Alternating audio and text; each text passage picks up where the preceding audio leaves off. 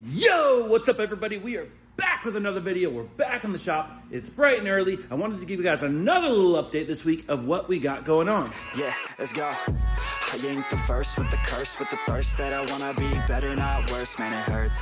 I'm on this earth with my words.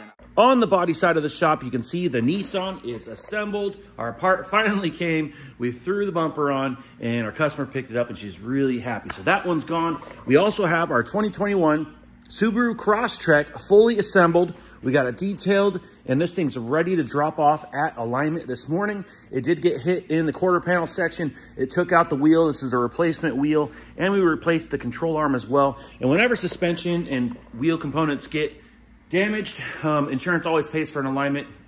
I test drove it down the road. It drives really straight. The steering wheel's just slightly off center, but it drives really good. So I'm not too worried about it, but we do need to get this thing off to a four-wheel alignment. Make sure this thing's gonna drive just as good as it did before it got in an accident. But anyways, guys, this thing couldn't have came out any better. You can see there, everything looks brand spanking new. She looks great with all her new claddings. Our blend looks good. Our color match looks good. We blended up there. Everything looks really good. We also have our buddy Chad's Nissan 350Z front bumper for his drift car. We do sponsor his drift car. He's got an event next weekend and Mikey's gonna be there too, drifting his Mustang. But we do need to get this bumper prepped out and painted for him. He brought it to us with some repairs that he did himself. We went ahead and applied some high build primer. It is still kind of damaged here and there. It ain't gonna be perfect, but we do wanna get it kind of just looking good. We don't want his drift car out there looking like a piece of junk. So we are gonna go ahead and prep this out today and get this thing blasted silver, as well as some replacement over door skins for the 350Z. These are fiberglass. He's already prepped these out for us, so we're just gonna throw them in the booth, spray them silver and clear them out for him, and they should look pretty darn good. Nothing crazy inside the spray booth. As you can see, she's pretty much empty, but oh wait, there we go. You can see here we got Teo'S R32 Nissan Skyline GTR style spoiler here. He went ahead and prepped it out, and I went ahead and shot some primer on it yesterday when I was priming the bumper. There still needs to be some work done on this for sure. I did notice when I was wiping it down, I did see some small fractures in this area right here and a small crack right here. You really can't even really see them to the naked eye, but I do not want them to come back and haunt us. So we are gonna go ahead and shave out this corner with a grinder. We'll go ahead and throw some new fiberglass reinforced filler on this corner. We'll block it out. And there's also a few pinholes. Fiberglass parts always are full of pinholes. So we'll go ahead and sand this thing out, inspect it really thoroughly, fill some pinholes, and we'll go ahead and apply a few more coats of high build primer and get this thing paint ready. Also threw some primer on his door handles. Those look great, so those are ready for prep and paint. We are kind of just gonna keep working things to the point where we can have a parts batch and get things painted, and then we'll get them upstairs in storage. We have another Nissan Rogue coming in next week, and this bumper's been here for a while, waiting for her car to get dropped off. And so we're gonna go ahead and get that started next week. We'll go ahead and get that painted. But I wanted to give you guys an update on Teo'S R32 Skyline. And stay tuned, guys. We are doing a whole video set on Teo'S R32 Skyline rebuild, and it's gonna be awesome, guys. It's gonna be something a little bit different on the channel, so we are looking forward to getting those videos. We do wanna fully film all the videos all the way through and edit them, and then once they're all finished, we'll go ahead and drop them like once a week. So stay tuned, guys. But we are gonna give you guys sneak peeks along the way, of course. But yesterday we had some time, and you can see here, we finally got his hood cut. So GTRs have a shorter hood in the front because they have a grill section here on the bumper, and GTST models have the hood that goes all the way down to here and no grill section. So he had to replace his front bumper anyway, and his hood was also rusted out on the bottom. And actually, once we cut it off, we realized that somebody had bondoed a bunch of holes underneath. So it was a good thing. We kind of killed two birds with one stone, but we got him the style he wants. It looks awesome, guys. Look at that. So much better. So everything's pretty much fitted. We do have to weld up a couple patches on the inside of the hood where we cut out the inner structure so it would clear the grill. So before we can disassemble everything and get everything repaired for paint, we do got to address that and get that. So we cannot blow the front end apart yet. But you can see here, you can see the light through there, guys. That's all rust holes on the bottom side of his hood. This is the section that we cut off. But you can see, I don't know if you guys can see in there, see all that gray swiggly stuff? See all that right there? That is Bondo that they filled in on the top section of the hood at one point, the last time they painted it, and the Bondo was just falling through the holes and they just left it. So wow, yeah. So anyways, super good idea that we went ahead and just cut that off, and it looks awesome. So you can see here, he's also working on stripping the roof. He finished stripping out the roof, the A-pillars, and the sail panels. And he's treated it with Ospo to kill the rust. He's gonna go ahead and sand over this completely, knock it down just like he did the deck lid. And you can also see here, we have the deck lid marked out so we can go ahead and cut these rust sections out. And then we'll go ahead and take these pieces and we'll trace them out on some new sheet metal. And we'll go ahead and cut out some patches. We'll clamp them in place and we'll go ahead and tack them up and get them welded in. And then we can start body working this deck lid and get this thing moving. We will have to refit the GTR spoiler. So before the GTR spoiler gets prepped and painted, we do want to test fit and re-drill our holes, because you can see here, our holes are going to be gone once we weld this up. We also have a small section on the driver door that is rotted out, and it's actually separated from the inner structure of the door frame, but no big deal.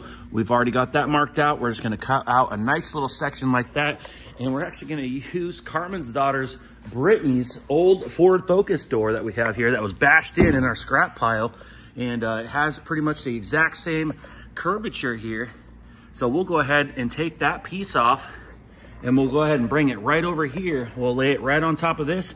We'll mark it out and we'll cut a section off this Ford Focus door, and then we'll directly put it on over here. We'll get it fitted, we'll clamp it in place, we'll weld it in so it'll be completely grafted in. So it'll be kind of like a Ford / Nissan mix. But anyways, guys, Teo'S got lots of time into sanding this roof. The reason why we had to strip the roof and the trunk is because there was actually some surface rust underneath the OEM factory paint from Nissan. I've never seen this before. Absolutely insane. It was a big mess, and unfortunately it took a lot of time to strip that down, but we will not regret it, because the last thing we want to do is paint this car and have that rust come back a year or 2-3 years later to haunt us. So we got to do what we can. He's got it stripped all the way down into the spiller that is on his over fenders here.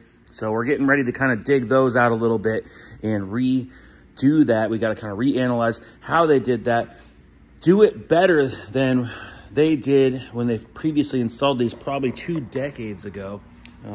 Other than that, we've already sanded a spot on the doors. The doors do not appear to have the surface rust that the rest of the car has been showing us. So that is good. And we're just crossing our fingers. We have not dug into the hood yet. We're hoping that the hood does not have the surface rust either. I'm not trying to strip this car completely, but we do want to take this top paint job off.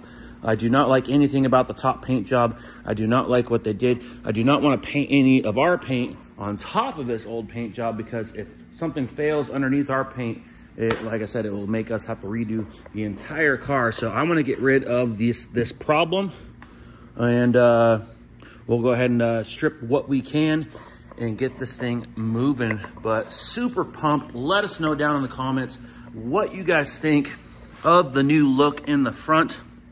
I know it's kind of hard to see right now because she's white and gray. She's multiple colors right now.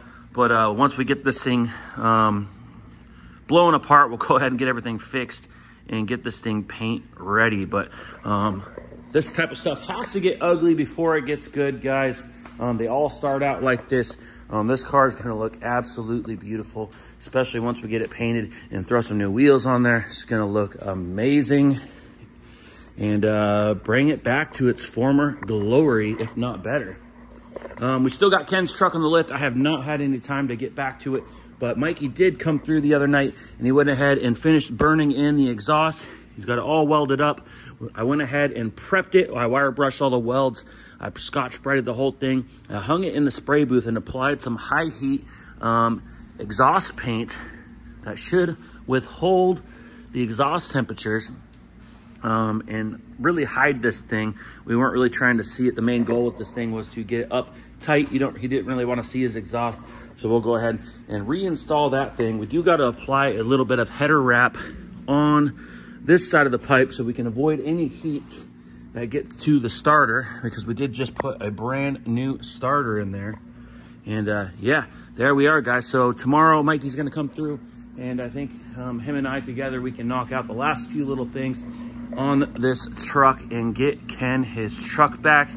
He will be super happy to take it out and drive it with the new upgrades as well. And we're also really excited to hear this thing. I'm sure I'll film like a reel or something so I can post it to YouTube so you guys can hear it too. But anyways, I really appreciate all you guys watching the channel. We are getting ready to do some Hot Wheels hunting this weekend, so stay tuned for that. But I just wanted to give you guys a little bit of an update. This job was a rollover job. A rollover job is when it rolls over into the next week and it starts piling up because you got other jobs already scheduled coming in, and they start becoming a headache. So super relieved to have this thing done and to be able to get this thing out to alignment so we can get it back to our customer first thing tomorrow. He's gonna be relieved. We gotta get him out of his rental, and he's gonna be super happy. But also we get our space back in the shop. So this thing is finally leaving. And that Nissan, same thing, was a rollover job because there was more damage. They were in a rental and we had to wait on parts, and just rolled over into the next week. So we are finally caught back up, officially going into the next week. So hopefully we can get that supercar project back in the shop. We'll keep moving on Teo'S R32, and things are gonna be amazing, guys. Super relieved. But anyways, I hope you guys enjoyed the video. Let me know what you think down in the comments. Get excited, guys. We're really having fun filming a new video set on this Teo'S R32 here. But anyways, like, comment. If you guys haven't yet, hit that subscribe button, and we'll see you on the next one. I gotta get to work. Ooh, like LeBron, though, or like Lonzo. Ooh, I'm a baller, yeah, shot caller, yeah. They love me, you can't touch me, nah, can't.